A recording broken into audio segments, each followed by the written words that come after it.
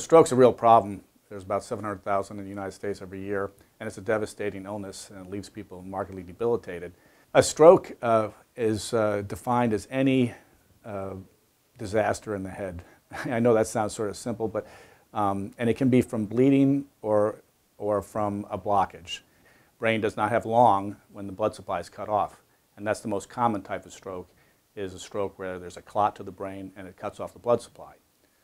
Well, it's critical for people to know that you have to get to the hospital immediately if you have any symptoms of stroke, and those symptoms would be any, paralysis on one side of the body, inability to have sensation on one side of the body, inability to speak, problems with vision, etc. So they have to get to the hospital immediately. So it's critical that they, dial 911.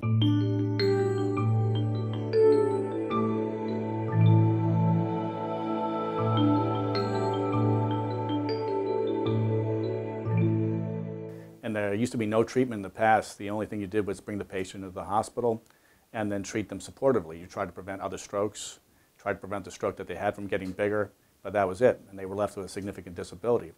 But now we're able to actively reverse the symptoms of stroke. There's been a number of things developed. The first thing was an enzyme called tissue plasminogen activator, or TPA.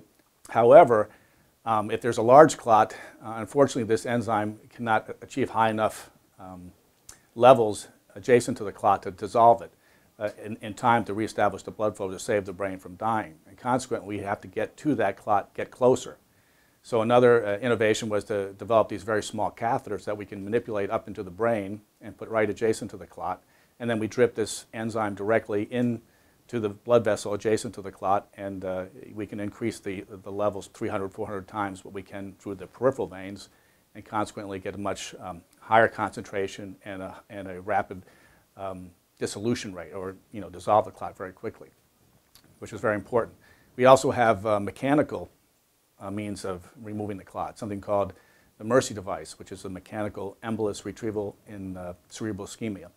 And what that means is it's sort of like a corkscrew device. We manipulate this device up into the brain, and we engage the clot, and then we actually pull it out to reestablish blood flow. It's all about getting the blood flow back to the brain before the brain dies.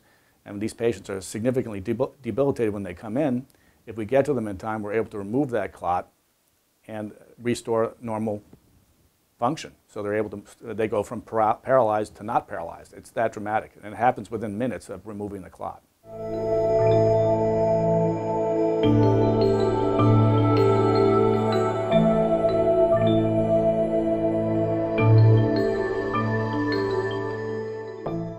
My name is Matthew Berlet. I'm an interventional neuroradiologist at St. Joseph's Hospital. I'm also the Chief of Radiology and the Chief of the Comprehensive Stroke Center.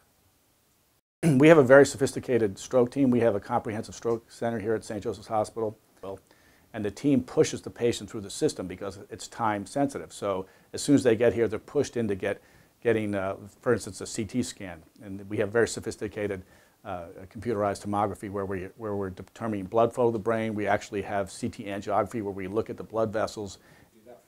It's a real-time image. It's real-time fluoroscopy. We're looking as we go, and we do something called road mapping. You can inject a dye, and then the computer records that and actually puts it up on the screen, so we know that where we can go with the catheters to the shortest route, the easiest route to get to the clot to remove it. And this equipment is very important for us as far as the quality of the equipment, and it's excellent at St. Joseph's. It's the top-of-the-line equipment. So that allows us to do our job easier, faster, better, safer.